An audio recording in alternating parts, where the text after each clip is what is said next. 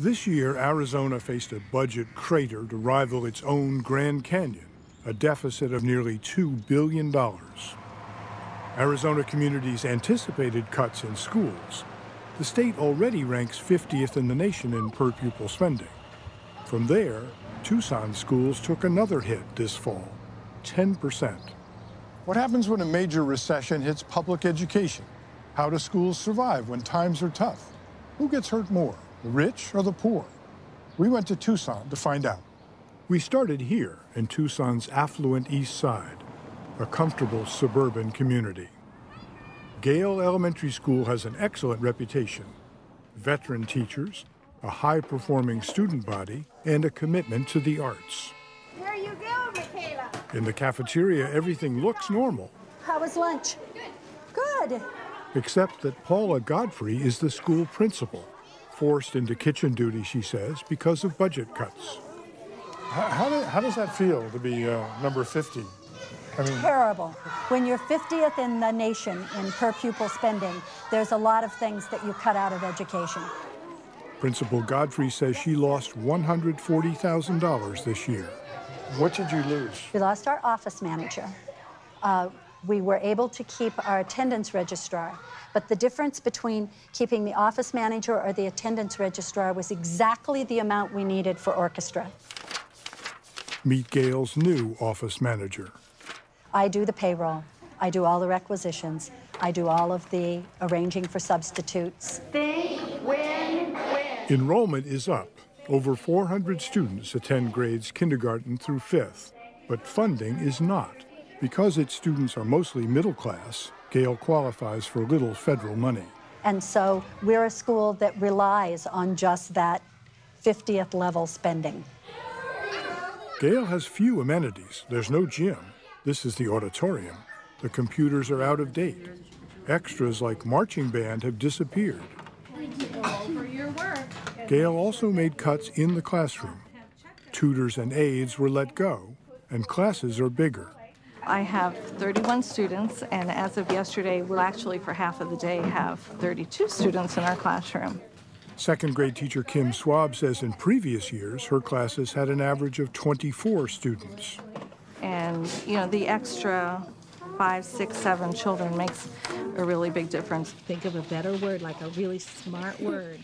At a second grade level, they need a lot of individual attention. And there definitely are children who are falling through the cracks. There's no question about that. What's happening at Gale is happening at schools in other hard-hit states. And although Arizona Public Schools receive $473 million in federal stimulus funding, that has not been enough to fill all the gaps. But in its struggle to survive, Gale has an ace in the hole. Have you volunteered this month before? Parents. They're everywhere. We average between 5,000 and 6,000 hours a year of volunteer time. That's the equivalent of 3 full-time workers for a year. And that's not all. We ask for copy paper, we ask for pencils, we ask for erasers, we ask for soap, we ask for everything. And? They came through miraculously. I don't know what we would have done without them. You need to sit on your bottom. Gale and its teachers are working overtime to make sure they can keep on doing what they have been doing. They've been lucky compared to other Tucson schools. Take 90-year-old Ochoa Elementary. It serves a poor, largely Hispanic population, but not very well. Scores were low and enrollment was dropping, and that made it a target. Please stand up and join me for the Pledge of Allegiance. Looking to save money, the district put it on a list of schools to be closed. You think what worse thing can happen to a school than school closure? Heidi Aranda is Ochoa's principal. Whenever you're in a crisis like that, it forces you to re-examine. I said, we need to think about our enrollment. And what would it take to increase our enrollment? What do you like that could be this hair? She's found what she hopes is the answer here. Pick with the tongue things that you think would be good for hair. A teacher, Pauline Baker, had just introduced a method from Italy called Reggio Emilia in her preschool class. In a nutshell, the metaphor for Reggio is that children have 100 languages for learning. There are lots of things to pick from. Reggio is guided by the idea that children learn best by doing. Everything about a Reggio classroom is planned, from the lighting to the music to the materials for children. You need to cut.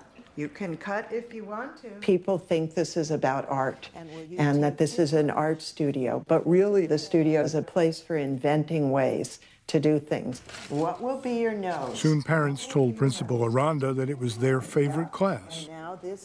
Then Tucson's new superintendent came to see what all the fuss was about. I was shocked.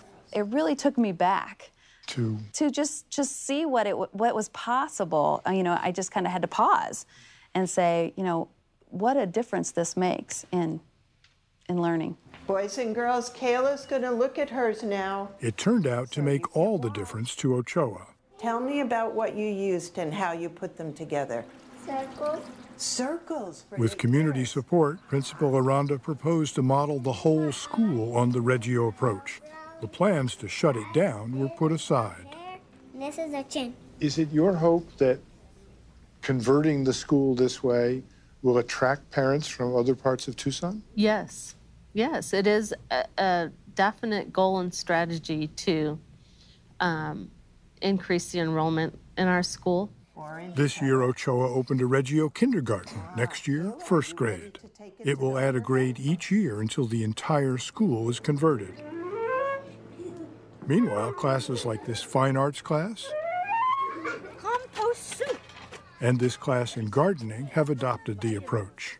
Now, suppose Ochoa liberates learning, and the kids love it, and the parents love it, but on those very narrow tests, they don't do well. What then?